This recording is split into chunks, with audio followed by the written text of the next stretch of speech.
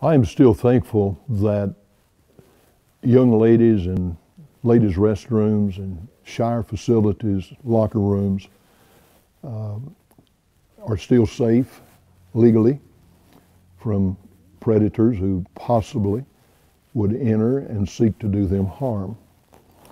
And I'm grateful that our legislature and our governor had enough foresight to know that a young lady should have the privilege of going into the restroom without worrying about someone coming in seeking to do her harm.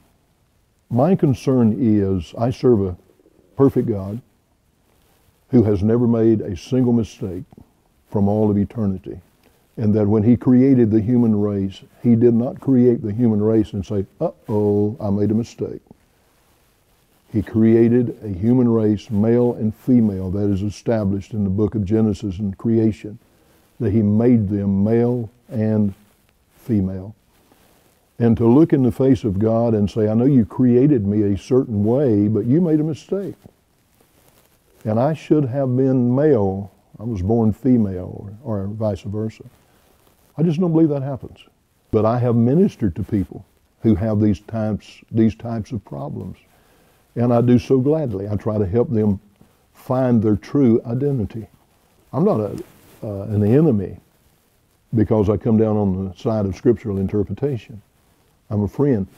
And the pastor who will stand in the pulpit and be honest with his people, who are eternity-bound people, is the best friend they have in this world.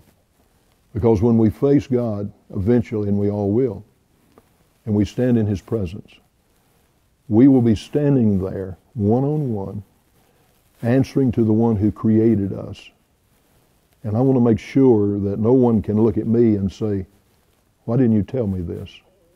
Well, I have one last opportunity this side of eternity to tell people that God loves you, and God will forgive you, and God will save you, and God will help you to find your identity. I have the responsibility to tell people that. And I'm not an enemy by telling them the truth. I'm their friend.